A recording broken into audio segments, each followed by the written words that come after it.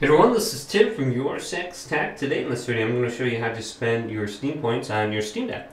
So to get to the point screen, let's go to our profile, select this, and then go to View Profile.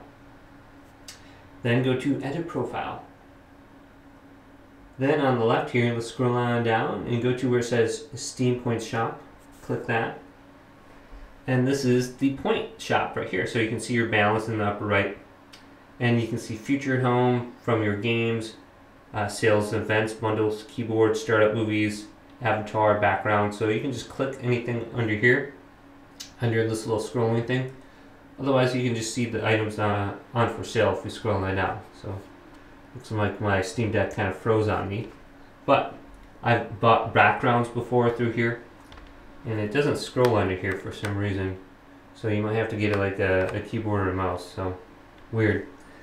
So I bought backgrounds under here at one point, so I'm using my thumbstick now. And our startup movies for my Steam Deck. If I press A on this, I think I bought the Elden Ring one. That was kind of cool. You can scroll through here, so you can just see it cost 3,000 points. I have 100,000, so very easy to purchase for me. Keyboards. What is this? Just the on-screen keyboard. Just a different color of that. And then sales and events. So here are some stuff that's on sale, and you can add these to your profile. Just look through here. Let's go to the right, avatars, background, seasonal badge, game profiles. So let's go to this one. So you might see something under here you like. So all you have to do is click it now and you should be able to purchase it. Let's go to chat effects. Click A on this. So this doesn't allow me to scroll down, but you can select it now, and you just have to buy it.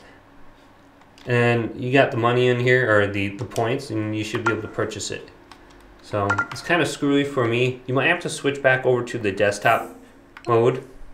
Go to power, go to switch to desktop. It might be a little bit easier to navigate, just to purchase the points if it doesn't work on Steam OS. Then just open up Steam right here, and you should be able to do the same thing. Just go to the point stop.